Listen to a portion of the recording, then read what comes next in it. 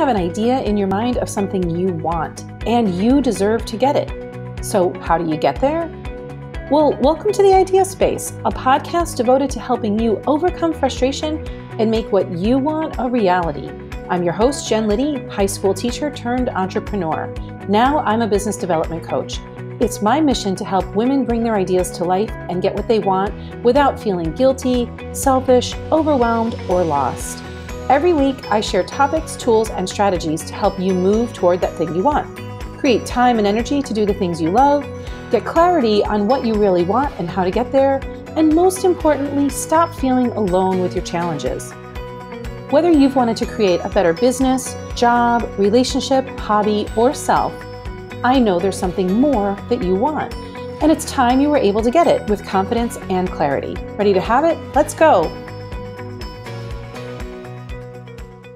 Hi, everyone. Welcome to today's interview. Today, I am interviewing Jenny Murphy. She is the creator of a product called Selfie Site, which is a really fun product that she and her daughter kind of came up with together. And I'm going to let her tell you more about it. And today we are in the middle of, I have construction going on at my house. I'm babysitting a dog that's kind of barky, and she has a child that might wake up. So who knows what will happen, but we're going to do the best that we can because we're moms and we're entrepreneurs, and that's how we roll. So Jenny, thank you so much for coming and chatting with me today. My pleasure. Can you tell us a little bit about your product and how it came to be? Absolutely. Well, I have an 11-year-old daughter, and around the time she was 9, she had this clever idea that somebody should invent something that helps you look in the right place when you take selfies. And well, it was a really clever idea, but at the time I was teaching, and there just was really no time to try to implement something like that. So we just put it on the back burner, and then our son was born. And I started staying home with him, and all of a sudden I had a little bit more time, and I like to keep projects going. So I had that desire to work on something. So then we started working on bringing her idea to life.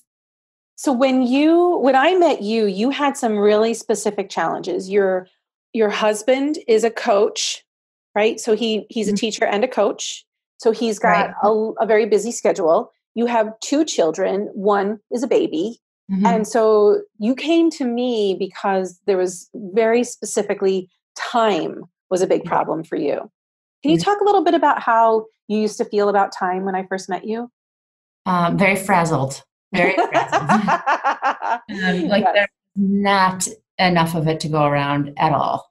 I had a lot of big projects in mind. I had her idea I wanted to start. I had a summer reading tutoring program I wanted to start. We adopted my son. I wanted to have his adoption baby book done so we could start talking to him about that, which was a big deal. I wanted to clean out the attic and make about 8 different years worth of baby books.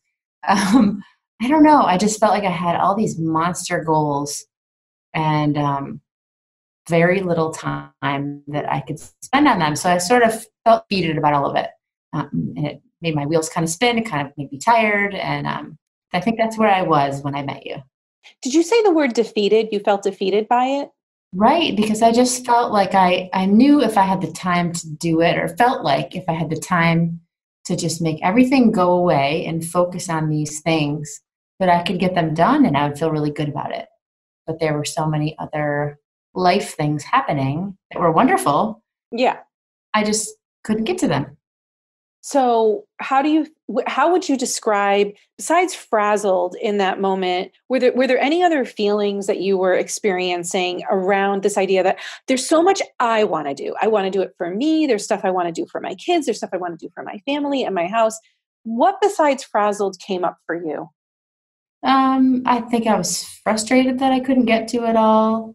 I don't really know what else other than that defeated, frustrated, kind of wishing I had that time. And I didn't. Some of it felt like my own choice. I chose to stay home. That was my choice. I wanted to be with my son when he was little. So I felt like it was my choice to do these things. And that made it so that I didn't have time. Was there any blame? I know sometimes when I feel like everything is coming down on me, I either want to blame myself, like I'm not efficient enough or productive enough, or I'm making bad choices. And sometimes it feels really good to blame other people. Did you have any of that? Yeah, I think it was more a little bit of jealousy. Like, I think I was a little bit jealous that my husband could have his career and things could kind of keep going in the order he wanted them to go. Right. And for me, they felt kind of like lots of stops and starts. I worked for a while before my daughter, then I was home. Then I went back, then I was home. I was shifting my career around. And he didn't really have to. So I think I was a little jealous that he didn't have to. But Yeah, 100%. grateful at the same time. I know. And he's doing a great job. And Yeah. so there's a lot of gratitude there too. But yeah, there Yeah. was a bit of that. And there's a lot of shoulding, right? Like I remember when I was home with Jack, which was a long time ago, but I really distinctly remember like, oh, John can just go pee by himself during the day. Nobody like sticks their fingers under the door and says, Daddy, where are you? Right. Like he just goes to the office. And the other thing was like, oh, he could just go out to lunch. Right. A lot of freedom. Yeah. And so at the same time that I was like grateful that I got to stay home and what a privilege it was, there's also this other thing of like a little jealousy and a little resentment on my end. And then of course you feel bad and you feel like judgy of yourself because like you're like, shut up, Jen. Why Right. are you feeling like this? Because you should just be grateful, right? This is a gift. They're only little ones. These come back. It's just a roller coaster. You weave in and out of all those feelings. So and that's well, I remember in some of our first conversations when we started working together that you were really frustrated. You were like, I have literally like an hour and a half if he stays asleep. Mm-hmm. And there's all of these things I have to do. And you really wanted it, but you were really trying to figure out the time management thing. So I'm curious, tell us a little bit about how you got your business kind of in the momentum, taking action, carving out time. Like what were some of the changes you had to put in place? Yeah, I think there were a couple of big kind of mental shifts I had to have. One of them, I don't know if it's, our paths to adding our son to our life that made it so that I feel like I need to be with my kids 100% of the time. Like I need to be the person that is watching their every move, there for when they fall or cry, watch them everything all the time. And I felt like it had to be me, like that it was only me. So that was a shift. And the thing that helped me was something you mentioned, that when you make different choices, you help other people to show their strengths. So you give them an opportunity to show their strengths. So when I'm not home and my husband is, who's perfectly capable, wonderful father, right. like, it gives him the chance to be that guy, that he's fabulous. And it gives the kids a chance to have that relationship with him, with me out of the way. And they do silly, fun things that we wouldn't when I'm around. So I think that was a big one for me, like stepping away actually can be good for everybody, including me. Not so sometimes. Right. I always say that time mastery starts with mind mastery. Like it's really not about having a better calendar because people are always like, oh, if I only had the right beautiful planner or a better calendar, like it's not quite the solution. Right. Which everybody thinks was frustrated with at first because when I came to you, I was like, I just want to get it done. I remember that. Because in the beginning, it's like, no, we need to back up and think about how you're managing time. And I kind of grumbled about it at first. You and everybody else grumbles about it, but I find it to be the most effective way to make a shift in our lives. And it just has this little domino effect that I think has been really helpful. Can you talk about some of the dominoes that you've seen fall since you started managing your mind in that way? Yeah, I mean, it's for me, it's little things, but that's all. Yes, but they're big, right? Yeah, just along the lines of letting other people show their strengths. I felt my daughter had a new violin teacher coming over for the first time over the summer. And I felt like I needed to be the one to greet her when she came to the door, to introduce them and get her settled. And I felt like that was my job. But before she came, I wanted to run a few errands. So I'm out running around, running the errands. And I knew I wouldn't get them all done if I was the one. And I paused and I'm like, what? I don't need to be the one. Oh my God, that's big. That's big for a lot of people, but it was a big deal for me. And I just texted my husband and said, I'm not going to be there in time. Here's her name. Here's when she's coming. Can you say hello? I'll be there before she leaves. He said, sure. In that moment, can you describe how you felt? Yeah, it was very liberating. Very like I felt like a little bit more in control of my time. Like life goes on. This is not. I'm making it a big and I just felt like I owned a few extra minutes of my day, so it was Yeah. helpful. I know how that feels to have your list and you're in the car and like there's traffic or there's another red light and like you start to get that panicky feeling in Yeah. your and you're like doing that thing where you're driving and you're at the wheel and you look to the side to the clock, to the wheel, to the Yeah. clock, to the wheel, to the clock, to the wheel, and like you start to get more and more jammed up. So letting that go, like you're saying it's a small thing, but I actually know that's a big thing. Yeah, it was helpful. And I think I don't remember specific instances when I'd done that since then, but I remember that one, and it was good. That's so wonderful. Congratulations. Thanks. Now, I know that when we start to do this work, that it's not smooth. Like we go step forward and maybe two steps back or two steps forward, one step, but like it's kind of herky jerky or roller coaster is how I usually describe it. What Right. are some of the troubling thoughts that you struggled with while you were trying to create more time so you could grow your business? Like what were some of the negative things you battled in your mind? Well, I'm home with my son, so I feel like it's my job to keep the house in order, like to do the laundry and do the shopping and put things away and clean things up and All the things. yeah, all those things they should be just taken care of. Mhm. But when he's awake, I'm also thinking I want to be with him and I want to take him to the park and the playground and do all these other things. So I'm not really doing a whole lot of chores and tasks while he's awake. It's just kind of how I roll. So when nap time comes around, initially there's this little pull. Okay, so I really want to be working on my business and carve this time out, but there's dishes in the sink and the laundry to be done, and the clock's ticking for the day and for the nap time. So Mhm. I had to kind of just maybe throw a few more tasks in while he was awake, because again, I don't need to have my eyes on him 110% of the time. But also I had to give up some of the chores that needed to be done. So what? So there are a few extra dishes in the sink, or I'll do the laundry later. I Yeah. had to kind of carve that nap time out as my time to work on the business and kind of put that boundary in place. It's so interesting in some of the stuff I've talked about this month with this topic. I talk about the rules that we have in place for ourselves and how they actually make our life harder. So, does the laundry need to be done one load at a time, or can I do all of the laundry at once in a batch Right, and right. then get more time back? I actually do that with my marketing and my writing. Like I do everything kind of in one batch so that it's like one energetic push rather than, oh my God, what am I going to put on Instagram today? Oh my God, what am I going to put on Instagram today? Right. So I Right. like batch everything. And although it takes more time, it's just a less energetic spend every single day. So I think that's a smart strategy for yourself. Yeah, it's been helpful. Were there any other strategies that you found like that you could recommend to other women who are trying to get a business off the ground or grow a business and they feel this like guilty pull of having to do all the other things? Yeah, I think you know, I think another one for me was that when you're always sacrificing yourself, you're doing all this self-sacrifice stuff that a lot of women do, a lot of moms do, that's it's not quite the same thing as love.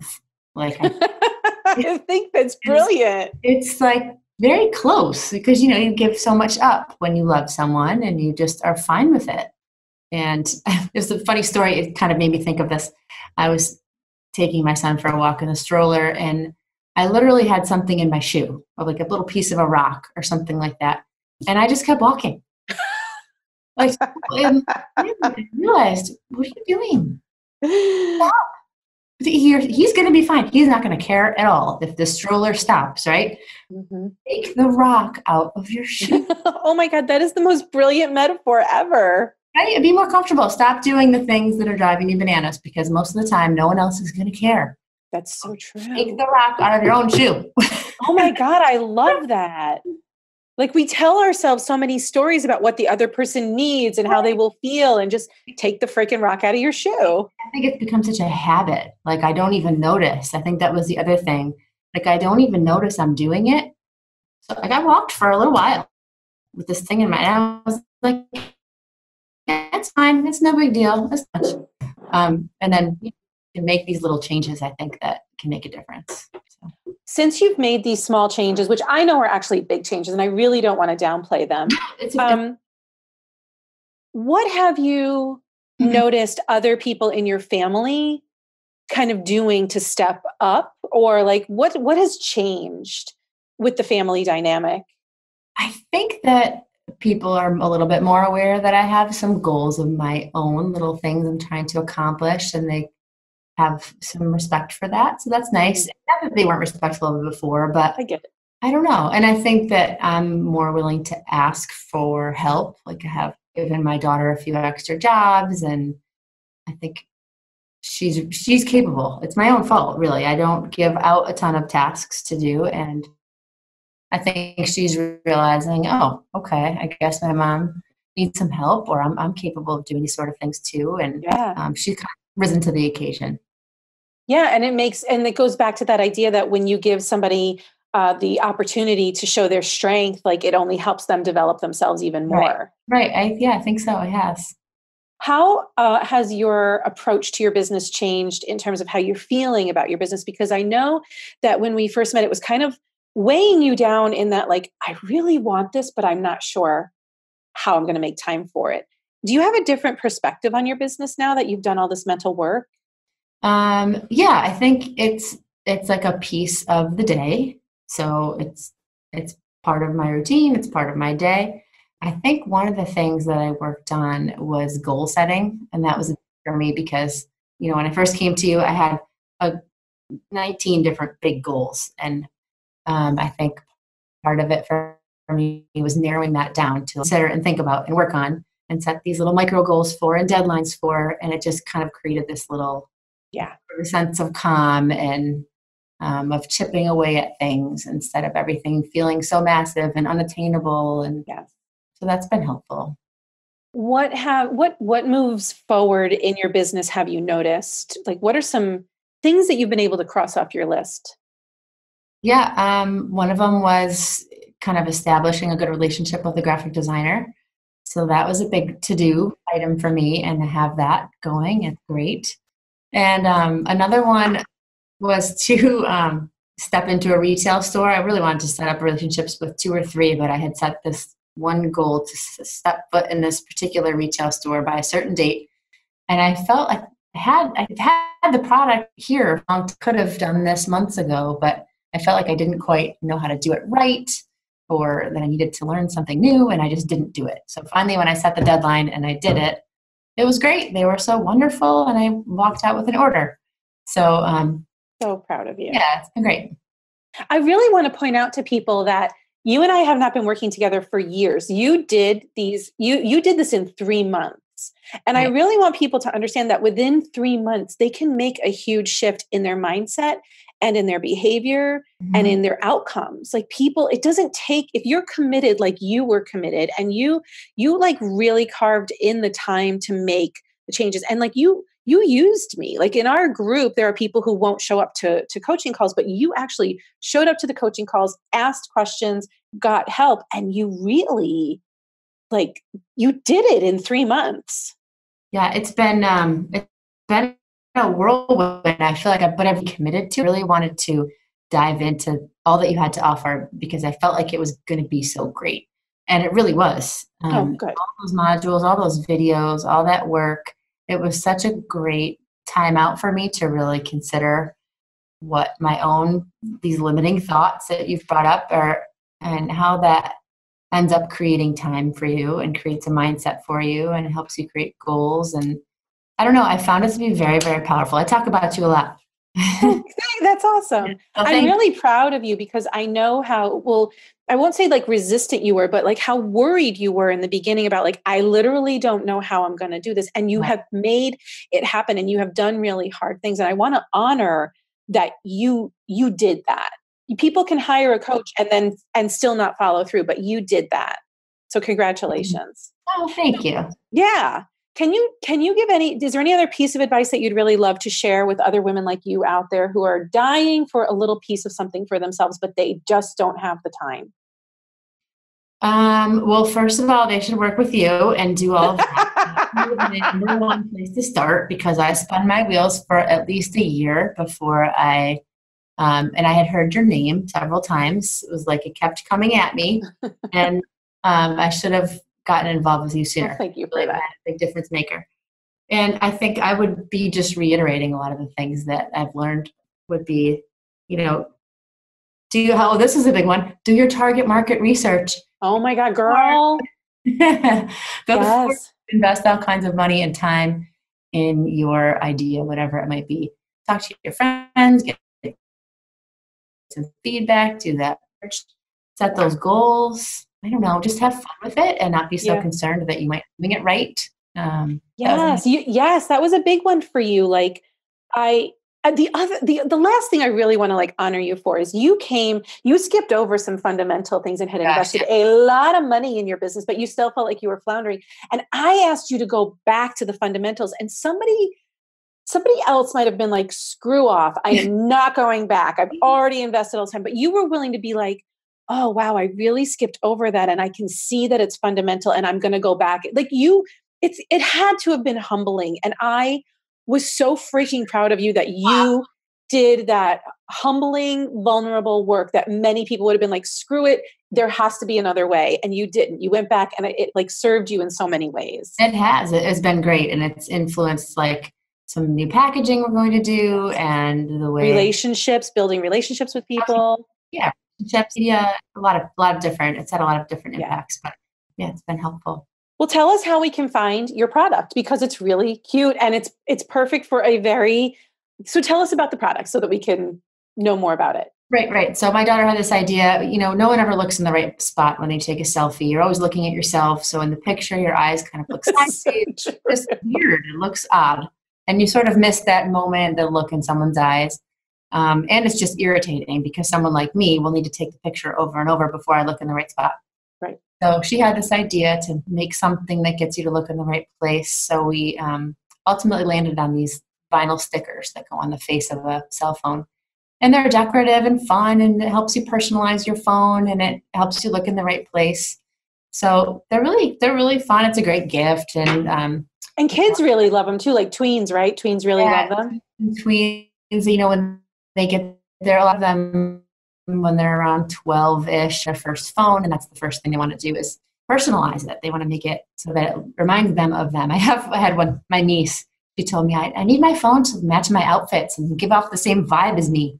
So, they have them in their hands all the time. So they want to be happy when they look at it. That never occurred to me. I know. So, and that's what target market research will tell you, right?